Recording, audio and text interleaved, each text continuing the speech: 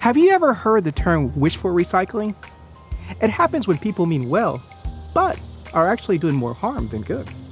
They toss things in a recycling bin, hoping they're recyclable, but they aren't.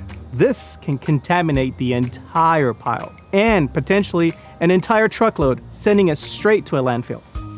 I've set up 2 tables here to show you the good, the bad, and the ugly. Let's start with the good. Plastic.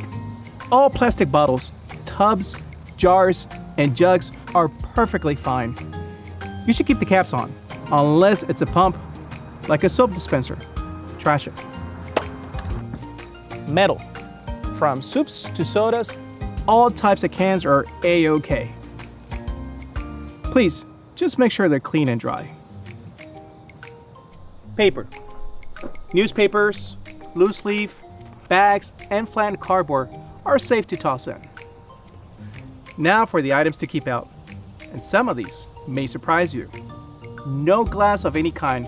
While it can be recycled at unit counting drop-off locations, it can be mixed with other recycling materials. Styrofoam, which is usually takeout containers, should go in the trash. The same goes for greasy or food-tainted cardboard, like a pizza box. Plastic bags. This is especially important when it comes to bagging your recycling items. Don't bag them. Toss it all in a 96-gallon black recycling bin separately. The City of Monroe provides recycling collection every other week on the same day as your garbage collection. For more information, please visit monroenc.org and click through to the Garbage and Recycling Department section.